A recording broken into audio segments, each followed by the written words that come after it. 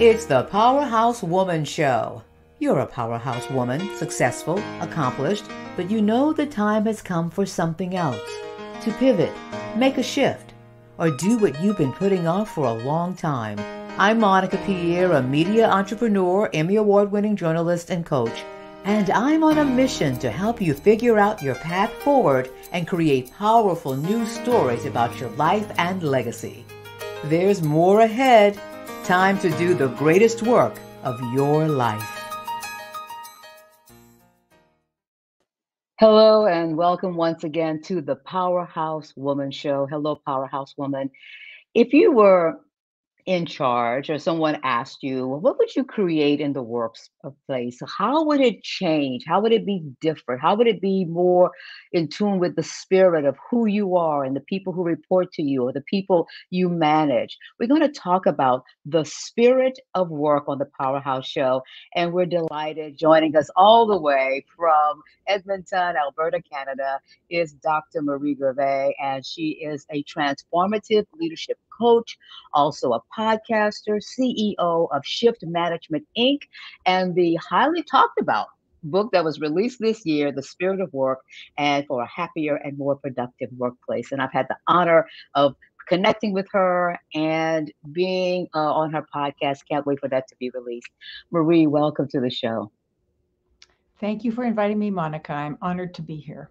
Oh, amazing. I told you before, and I'll share with my audience, I just think that we just connect. I don't know how, I don't know why, who's questioning it, go with it, don't overthink it, but loving the fact that I can be in your world and in your sphere coming up. So when we talk about work, and I've worked a long time, I've worked in media, and that can be an interesting place to work. But I always felt that sometimes for many of us, we had to leave our spirit at the door and not enter fully as who you are. When you talk about the spirit of work, what are you talking about exactly? Well, I'm talking about people coming to work as their whole selves. So with a heart, a mind, a body, and a soul, and in community. So people all belong to community, whether they're aware of it or not, and they belong to different cultures. And they can be, groups that they grew up with, if that they may or have not questioned, and so their beliefs from those groups they're bringing with them to work.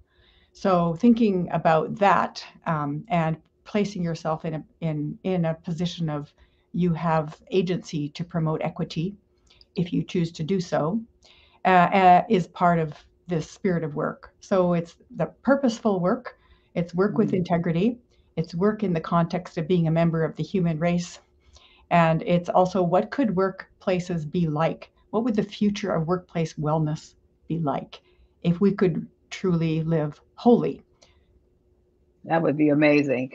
And I know we all have some experiences, whether we worked for someone else or we were the manager or the owner, or whether we were independent and an entrepreneur and worked for someone else. What are some of your earlier memories of work and that maybe not have felt good, but you couldn't process it at the time? And I know you started off young working, particularly as what, a dishwasher? Yes. Any like what the heck moments did you have when you worked Oh, yeah. there? I had lots of them. So I like stories and I like to reflect on the meaning of those stories over time. So yes, I have no trouble accessing the stories that when I was 13, I was working as a dishwasher in an institution, and it was a training institution, and there were events, and I worked there where I would have to, pick up the dishes. It was really heavy work for a 12, 13-year-old to do.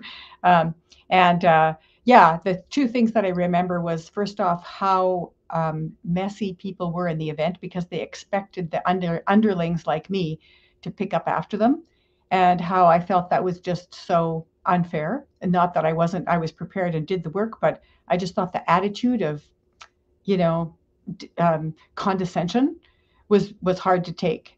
And Then the other thing that came from that particular experience was that the people who I worked with around me, as soon as I walked in, said, "Are you in high school?" And I went, "Yes." going to high school, so they said, well, if you're when you're in high school, what are you going to take? Are you going to graduate from high school? And I went, yeah. Like, I was just like, why would I graduate from Why high would I school? go? They went, well, none of us have graduated from high school, so just remember that.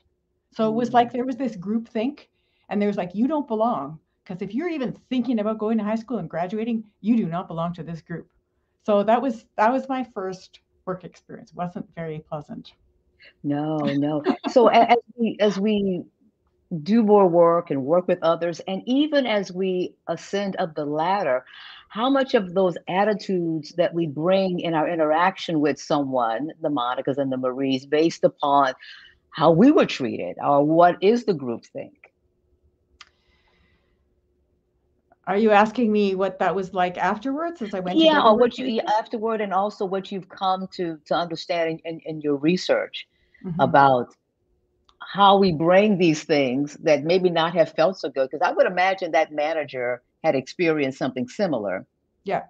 in some way or form, where she was thinking outside of the group, whether it was not going to high school, but something else, maybe kind of thinking you want more than the rest of us want. And do And you how would she bring know that? that from looking at a shy 12-year-old? You know, Right. Yeah. How would she know that? Who's just picking up dishes and doing that type of thing. So, so basically, because the people that I have interacted where it didn't feel so spirit filled, it didn't feel so good, it was really more about them and yeah, maybe not as much about me, although it just felt all about me. that's exactly how I felt through most of my work life. And it felt like it was always a target, that I was being targeted for things that I was not expecting to be targeted for. That it was usually a surprise. So the things I expected I could be targeted for, I was prepared for. But the things that I wasn't expecting were, that I was blindsided by. It felt like it was a personal attack. So, and it wasn't about me. So I'll give you another example. So I was a teacher. That was my first professional career, and I was teaching in a junior high school.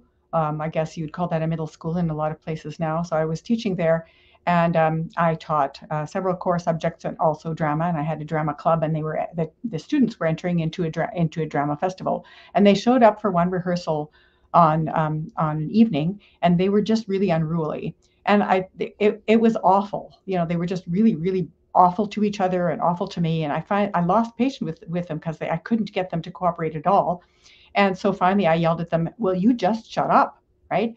Now, I would say that that's not a really horrible thing to say, but it was out of character for me because I didn't ever speak to my students that way. And so one of the students complained to their to their parents that I had sworn at them, which wasn't true. I hadn't. Ooh. And so then the principal called me into the office and said, what did you say exactly? And I told him this is what happened, and this was, we're like 3 days away from the drama festival, and they were just not focusing at all. And I mean, I have a lot more skills now to help groups focus. I was a good teacher, but I didn't have the emotional awareness skills at that time to be able to really hone into what would have helped that group to settle. But still, the principal called me in and said, it doesn't whatever you do, everybody's always watching you. And I said, well, it's not that I want to make excuses for me losing my temper with the students, but I know from my because I was doing my master's research at the time, I know that the gym teacher, for example, um, fondles the girls, and that there's swearing going on in multiple classes on a regular basis by other teachers. All I did was one slip up. And he said, well, because you're a woman, you're a white sheet, and the stain shows up a lot more. Hmm. And I was like, what? What are you talking Wow. about? And so yeah, and so then and he said, and don't forget it because I'm watching you. And I thought, this is not about, like, at the moment I was thinking, what the heck is this about? I felt really that was demeaning and demoralizing, and it was unfair, and it was really a very gendered response, um, and I thought, that what this is ridiculous. But at the same time, I felt like it was my fault somehow, right? But now, Mhm. looking back on it, I thought it was not my fault. And if I would have been confident in myself enough to say, you know, what you're saying is really unfair, and I'm not accepting it. men and women should be held to the same standard of professionalism here, you know, but I didn't say it. Yes. So Oh, yeah, we could go back and say what we really thought we could say and wanted to say and what we would say now if too we could late. It's just in the go back past. and rewind. Well, But it good was thing we had. it was that feeling that it was my fault, even though it Yeah. wasn't. Hmm. A feeling that I somehow needed to accept blame for something that wasn't blameworthy. Like, I think it was telling your students to shut up is not something I No, was proud of. no. But if in a Hmm. career of 17 years I only do that once, is that is not really what I would call the worst thing I could possibly do. Yeah, and so being held to an unrealistic standard with men who were actually doing things that would be considered not Hmm. only reprehensible but would be against the law at this point was uh, was just such a slap in the face. So that's been a lot of my workplace experiences. I've had some really good work experiences too, but that experience with people who were superior to me, or when I was in a management position, I treated my subordinates, for lack of a better word, with a lot of respect and dignity, and collaborated with them on things and ensured that they knew what expectations were, so they felt safe. Um, but my own managers never treated me that way. So that I certainly is one of the impetus for writing the book, The Spirit of Work, is what would be a better way to work, and what do we already know about the way people work from the ancient traditions. So I looked at the spiritual traditions and the sacred writings of all of the world religions to see what did people have Hmm. to say about work. And I found amazing, amazing things that if we applied even just one of them, we would have workplaces that are outstanding. Well, So, what are some of those practices, those ancient beliefs that we could use right now? well, one of them came from Hinduism, which is one of the oldest religions in the world, and there are 9 principles for how to live correctly and interact with other people.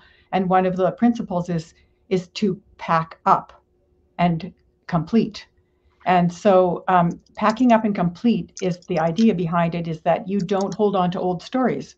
That when something's happened, you don't keep staying stuck to that story and saying, you know what, it happened 10 years ago, but I'm still mad about it, right? So, that story that I just told you about, that principle, packing up and moving on, would be to say, that was his problem at the time, and that was my situation at the time, and we did the best we could, and it's in the past, and I've moved on from it. I've forgiven him, and whether he forgives me or has anything to do with me or not has really no meaning to me anymore, because that was a long time ago. That Right. was 40 years Do ago. you So yeah, do you feel it in your body where yeah, you're packing it up, you're completing it? You can still talk about it, right? I mean, it came up in the conversation today in the yeah. interview, but you don't feel it in your body anymore.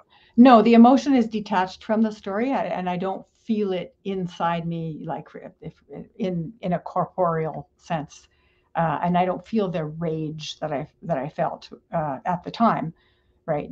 So that is dissipated. But I think this idea of learning to let go of old stories is not something that I ever heard about when I was growing up or as an adult. I would say all of us have worked with people where people have, like they call it, having a chip on their shoulder. But learning to let something go and say, today's a new day. Let's restart this relationship. Um, that could be so significant for workplaces. So that was one of them. Uh, and uh, and there was an awful lot on the practice of love and of preferring others to yourself, to be altruistic, to really consider the needs of other people. That, I mean, it's not said in that language, but there was so much about that. So I found many quotes, I found many different things, and then I also found sort of spin-offs in modern day, like, for example, a couple of Muslim psychologists who created a personality inventory based on the principles of Islam. And it's personality and spirit, and how are you in the workplace. And it was absolutely fascinating. I just was amazed by it. So that was one of the things in the book. The other one was to look at what has science discovered about workplace wellness that we are not applying, because lots of good stuff's been discovered, but it's not being applied. And what would be in the way of applying it? And then we went to business case studies, stories, and examples, where people are either have a block and don't get past it, and how could they apply the principles, or they have gotten past it to a certain extent, and how can we celebrate that and replicate it and do it more. So it has those three lenses. The other thing that I think is useful is that it goes from the individual to the community to the institution. So it's not just, be mindful and practice. What can you learn from this experience yourself, which is useful, but that's you. There's also how are you in community and how's community with you, and how are you promoting a sense of community in the workplace. And then there's, which would imply not gossiping and backbiting, but rather being helpful and being supportive and encouraging. And then as an institution, how are you supporting and supporting people and making sure that there's balance and that there's justice in the workplace. So it was really interesting to research, very hard to write, but I think Hmm. it's a read that doesn't intimidate. Maybe the first chapter where you're thinking about sort of the big worldview picture could be, but when people read it, they get into the stories and the examples, they feel really they identify with a lot of them. What made it hard to write for you? Um, well, I started out by just saying I know a lot about this. I'm going to write. Well, that got me one chapter with no no references. Yeah. So I thought, I don't know a lot about this. I have to research it. And then so just going through it and then checking the references, and then also there were six editors that worked with me on the book. And the last editor was probably the most useful for saying this quote probably can't be authenticated because it's not easy to authenticate things that come from 4 to 6,000 years ago, right? This quote probably can't be authenticated. You may need to look at this reference and rethink what you're going to say here, or choose a different quote that can be authenticated. Like that kind of stuff was so picky, and it took hours and hours to deal with. But it ended up making it I hope a bullet. I think it's pretty bulletproof. So Well, and sometimes we're called to put things out into the world, and if we wait until it's bulletproof, then sometimes we just never put anything out into the world. So I applaud you for putting it yeah. into the world. Yeah. It's And also, I think that was hard about it was just staying with the discipline of it. And if you never, I got this thing from an insurance company in the mail yesterday. It says, let me just check. If okay. you don't challenge yourself, you will never know who you could be. Wow. So That's an isn't that insurance nice? company saying that? Yeah, Yeah. yeah. Hmm. Okay. A Canadian insurance company is saying that. Well, I don't know. It's Yeah, no, just maybe it's kidding. an anomaly. I've never heard an insurance company send I would anything love like to that. receive that. That sounds amazing if you never challenge yourself. You'll Yeah. never know who That's you it. could be, and that seems Yeah. like a really the opposite of what an insurance company would say, which would be safe and take no risks. Absolutely. Yeah, yeah. So Yeah. yeah, so I had to challenge myself, and so every Monday I said my goal is 3,000 words Mhm. every week, and sometimes I met it, sometimes I exceeded it, sometimes I got just one paragraph written, and I'd go, "That's all I got." Right. It's the discipline. I had a Yeah, conversation years ago with a coworker on the air, and there was a story about this woman who saved. She collected pennies, and then over the years, she was able to make a contribution to one of the universities. And he's like, "Pennies? Oh, I don't even pick those things up." I said, "But it's not about the penny. It's about the discipline it is. of doing it." So yeah, so that made me think of that. So I'm glad you were disciplined to do it. Get your book This completed. pennies thing really made me think of. Have you ever read the book "A Tree Grows in Brooklyn"?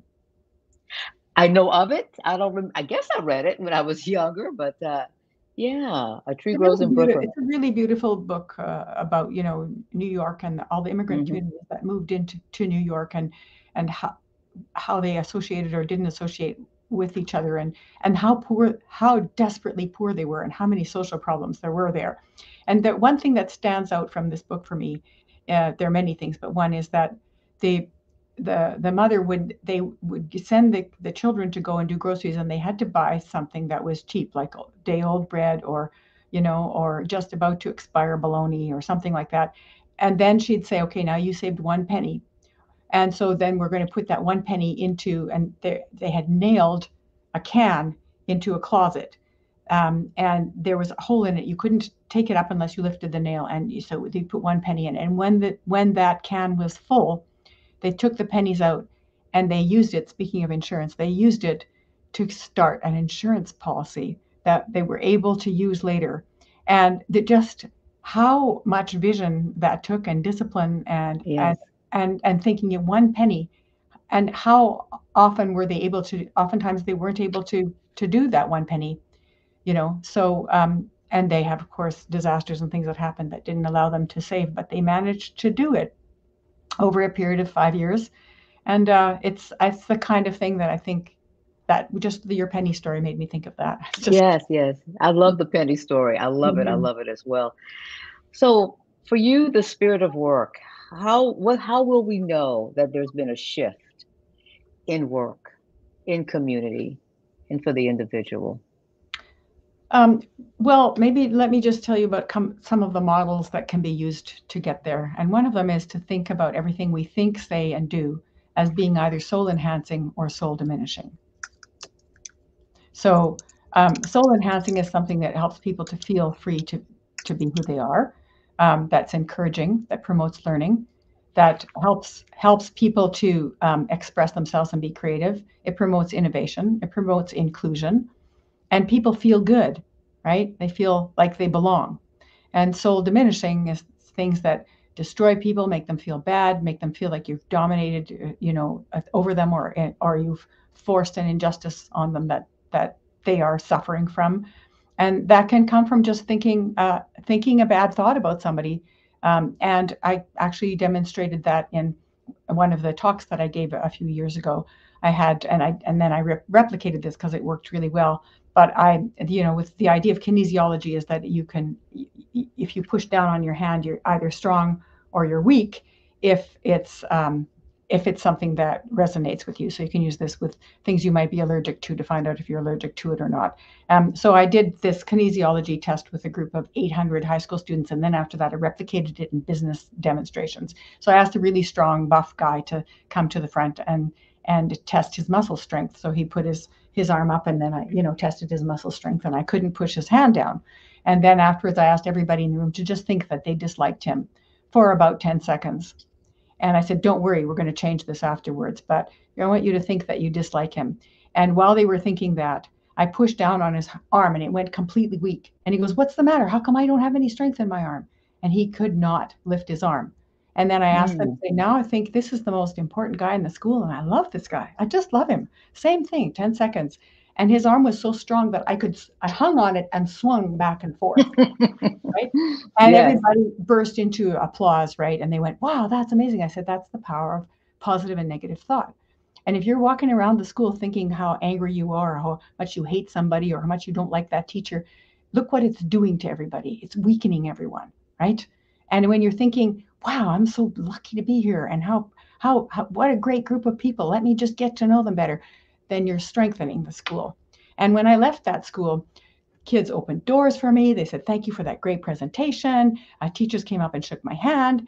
And when I first came into the school, it was probably the most unwelcoming place I've ever been. So I think they really were trying to apply it.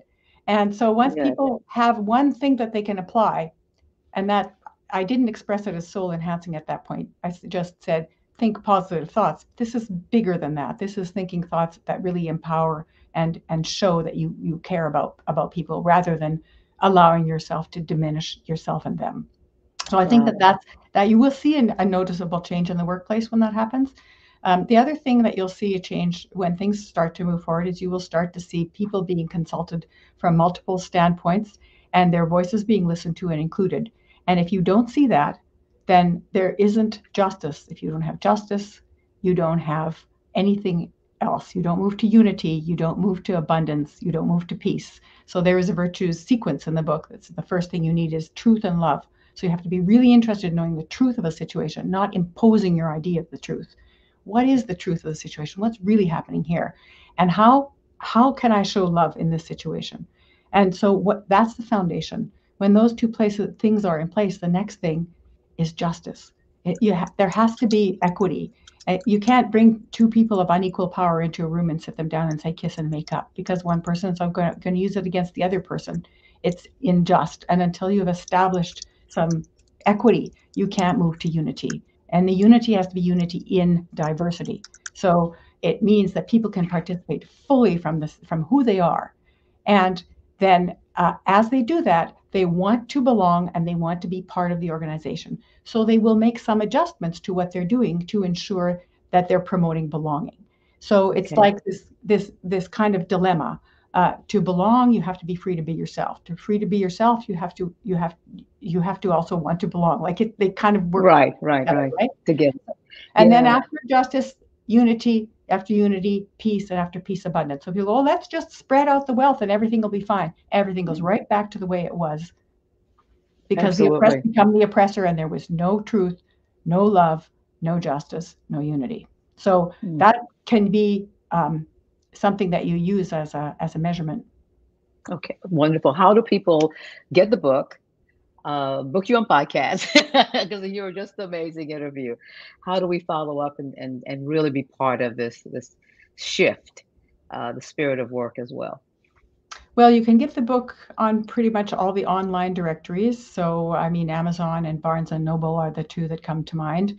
And then locally, you can purchase it in some bookstores. But it's basically, if you don't live in my city, it's best to just get it online. It's in the e-version and it's also as in book version.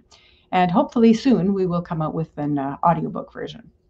Oh, that would be awesome. Thank you so much, Marie, for being on the show and setting a really good intention for this interview. And I think absolutely just the connection that so many people feel when you have you on and they read up your work and they get to know you is just really amazing. So thanks for being with us.